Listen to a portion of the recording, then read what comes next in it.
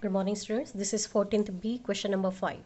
Draw a line segment AB of length 6.5 centimeter. At each end of the line segment AB, draw a line perpendicular to the line AB. Are these two lines parallel?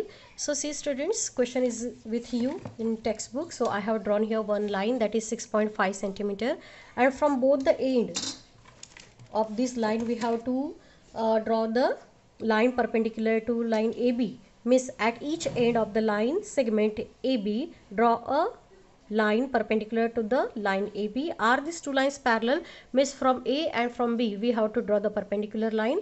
So take convenient radius in your compass and draw half circle from both the sides, from A and from B.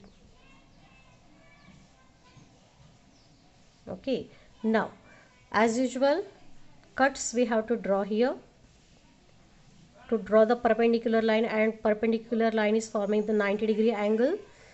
Okay, so to construct the 90-degree angle we have to draw these cuts. So from these two cuts, again bisect these cuts, draw the cuts here. Okay, from this side also bisect this,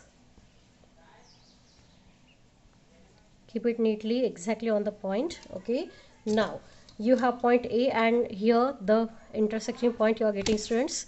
So now join this and this side also, keep straight properly on the points. Okay, now these are the two perpendicular lines, these are forming 90-degree angle. Okay, and the question is, are these two lines parallel? Yes, these two lines are parallel, because if you will extend these lines now, both lines will not intersect each other. So these two lines are parallel. Okay, so here is the end of question number 5 of 14th B exercise.